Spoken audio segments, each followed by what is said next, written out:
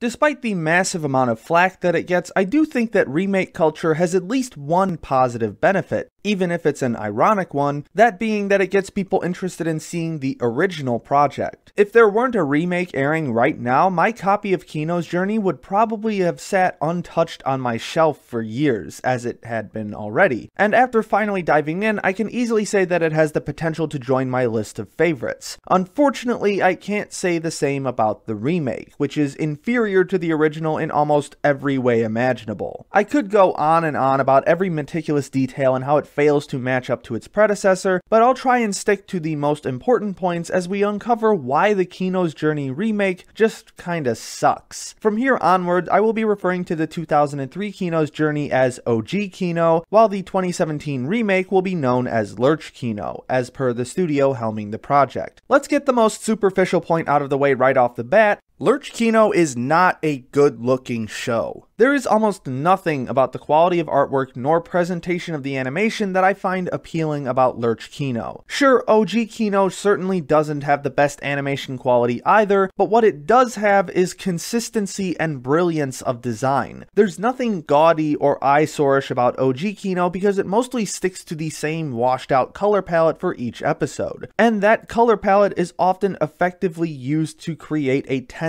and oppressive atmosphere for the story being told, thus keeping the viewer on the edge of their seat. This isn't much of a surprise though, coming from the same director as Serial Experiments Lain. Lurch Kino has no design consistency other than trying to make the characters stay on model, which really isn't even that necessary. Occasionally the characters in OG Kino look a bit wonky, but their designs are so simple that it doesn't look that bad. Lurch Kino, on the other hand, suffers from over-designed characters. That might sound like a stupid criticism at first, but it accounts for a lot of what I hate about Lurch Kino. When the elements that make up the composition of a single frame have simpler designs, it makes it easier to combine each element together to create a cohesive and well-crafted shot. When each element is more complex, it becomes more difficult to combine those elements in a way that feels cohesive. It's not impossible, just more difficult and more prone to failure. This is actually a problem that I have with a lot of post-Fate Ufotable anime. Every individual element looks great, but the combination of those elements creates an unappealing eyesore. But that's a video for another time. What's more, it doesn't even feel like the picture as a whole was even taken into account when each individual element was created.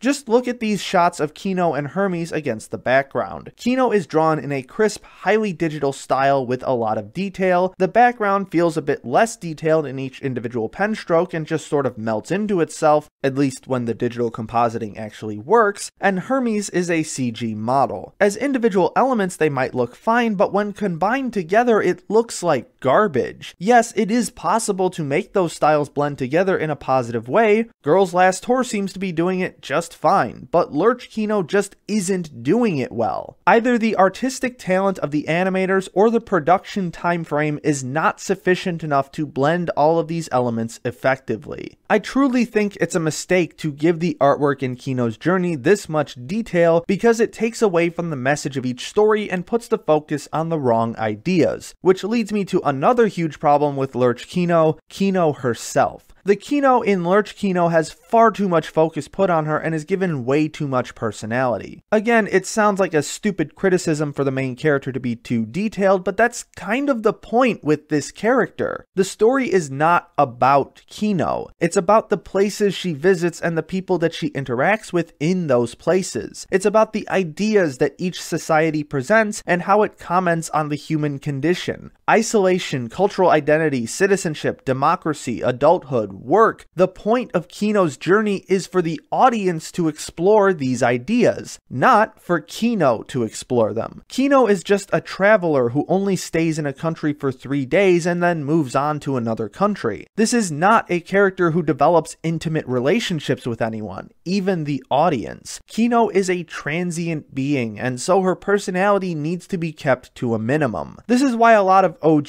Kino's reactions to bizarre ideas are kept relatively ambiguous ambiguous unless her reaction is meant to signal a change in the story's direction or a pivotal action that she's about to take. There's really only one episode where Kino is a person of intense focus, and the reason for that is because it's a backstory episode that shows us how she became a traveler in the first place. As much as I've ragged on audience stand-ins in the past, OG Kino is the perfect example of how to do this trope right. Her ambiguous appearance and reactions make it much harder for the audience to determine how she feels about a certain issue unless she states it directly, thus forcing the audience to draw their own conclusions. This is a smart show that wants to make you think, and it accomplishes that brilliantly. Lurch Kino is given way too many facial expressions and personality quirks. She smiles, frowns, stares people down, gets visibly upset. There's hardly a moment where you can't tell what she's thinking, and that defeats the entire point of her character. If Lurch Kino as the main character gives us a definitive answer as to how she feels about an idea, it becomes a shorthand method of conveying to the audience that we should also feel this way. After all, Lurch Kino is still an audience stand-in, just not a very good one this time. Granted, there are moments where OG Kino explicitly states her ideas about stuff, but most of the time it comes after the fact where Kino is just sort of hypothesizing about ideas that she doesn't really care too much about, as opposed to Lurch Kino, who seems to be notably invested in the ideas she confronts. It makes it feel much more like Kino is driving the story forward rather than the characters that she meets in each country. This brings me to the biggest problem I have with this remake. Frankly, it just misses the entire point of what Kino's journey is about. Let's take a look at the first episode of OG Kino, Land of Visible Pain. In this episode, Kino visits a town with incredibly advanced technology. However, it appears that everyone in that town is living in total isolation and shuns any kind of contact with other people. Once Kino finally manages to have a conversation with one of the town's residents, he reveals that the advanced technology of the town allowed them to modify their bodies so that they could understand each other's thoughts, allowing for much easier communication. Of course, this idea eventually turned sour because it meant that people could no longer hide thoughts from each other, and so the non-stop communication eventually drove everyone into isolation. The takeaway from this episode is that the bad situations that people impose on others are more so the result of societal systems and cultural practices rather than individual failings. Yes, individual failings are still present, but addressing cultural failings is much more important. Additionally, most of these cultural failings come out of a desire to do good and better the human race and society as a whole. This is why the most famous quote from this series is so powerful. "The world is not beautiful, therefore it is."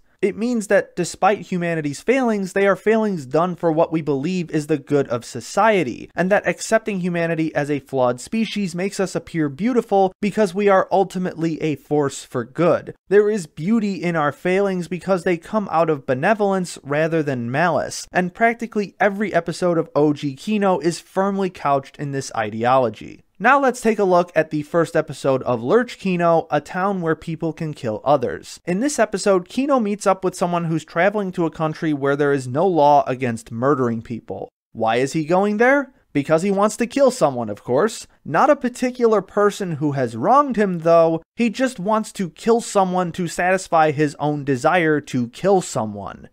Do you see how this idea immediately misses the point? Never mind the fact that the twist at the end of this episode doesn't really change the nature of the lack of murder laws, or the fact that this is probably one of the most violent opening episodes to a show airing this season. Before we even get to the town where murder is legal, Lurch Kino has already missed the point by including such an overtly evil character. Having the beautiful world be part of this show's title is almost laughable in this instance. There is nothing about this episode that suggests the world is beautiful in any way. If anything, it postures that the world is ugly and cruel. A world dominated by violence where strict adherence to cultural practices is a good thing because, as portrayed by this episode, there are no significant drawbacks to even the most barbaric of cultural practices. Does that sound like a beautiful world to you? There is no metacritical discussion that could be had about this episode because it fails to convey any significant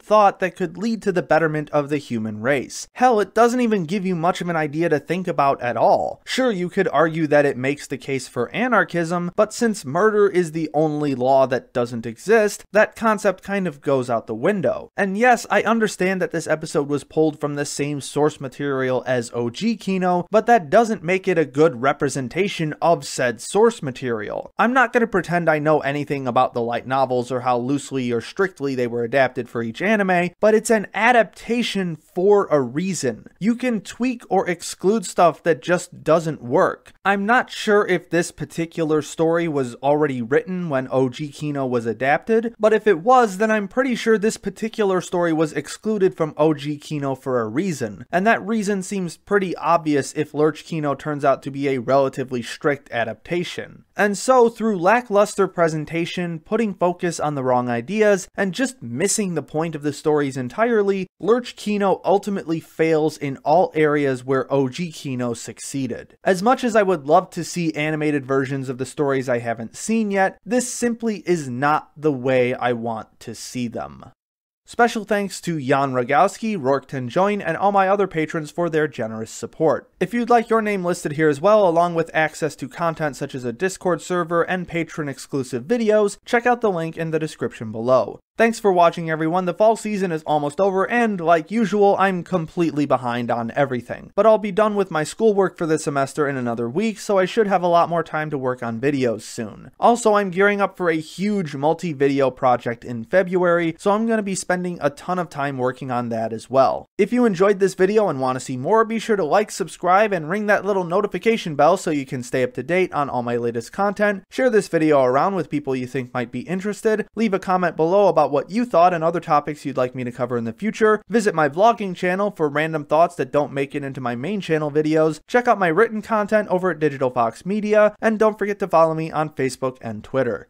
My name is Ember, and I'll see you next time.